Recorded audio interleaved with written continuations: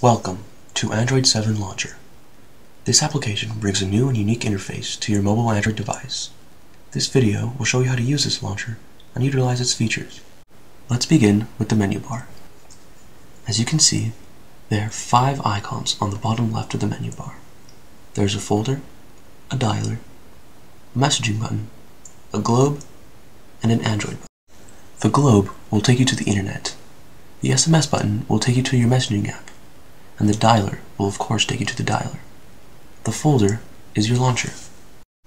Let's go ahead and open the folder. The launcher will greet you with a grid of all of your applications. In addition, the bottom bar includes another group of applications. These are your recent applications, the same applications that you would see by holding on the home button on your Android phone. The very first time you open the launcher, it should take a few seconds to load all of your applications. However, after the first time, the launcher should open immediately. The next feature on this application is the main menu. As we mentioned before, there is an Android button on the bottom left of the screen. By clicking on this Android button, the main menu will open. The main menu will allow you to navigate to many more places on your phone. The bottom search bar will allow you to search anything, whether it be a message, an application, or maybe just an internet search. All Applications button will take you to the launcher.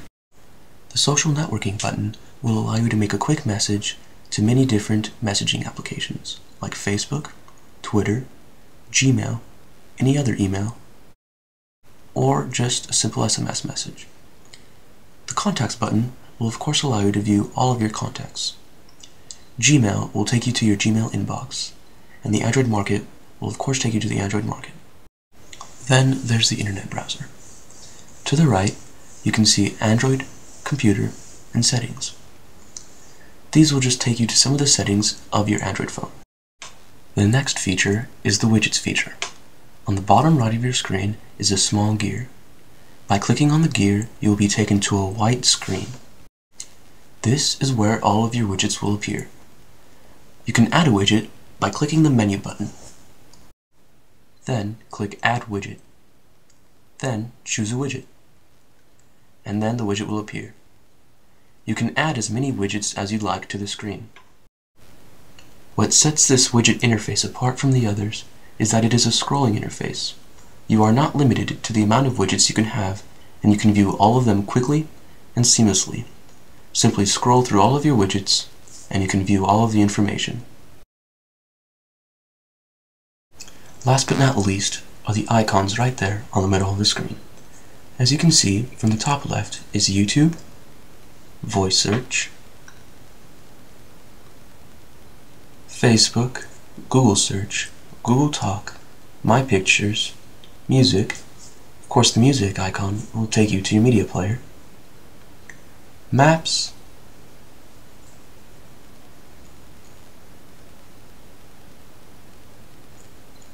and the camera. When you click on the camera icon, you'll be prompted whether you want to take a photo or a video.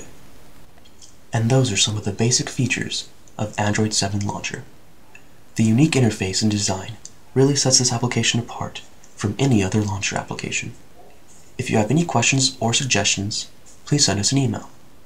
Thank you for your purchase, and I hope you enjoy using Android 7 Launcher.